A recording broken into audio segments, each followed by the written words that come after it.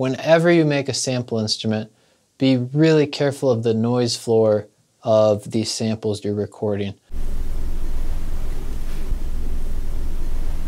To fix this, there's a really awesome plugin, RX7 Spectral De-noise. I want you to listen to this noise floor. And right now, if you click Learn, then it's gonna listen to the constant sounds happening all the way up and down the bandwidth. You now have the ability to reduce that signal that it was analyzing.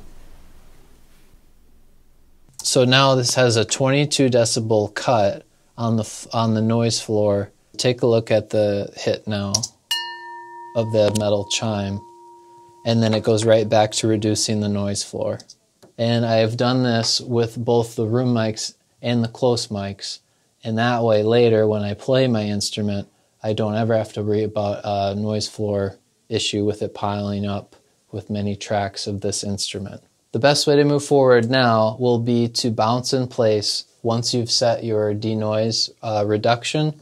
And now I have a printed version of my room mics that I will then continue on editing for the sample instrument. And that's the best way that you can remove a noise floor for your sample instrument.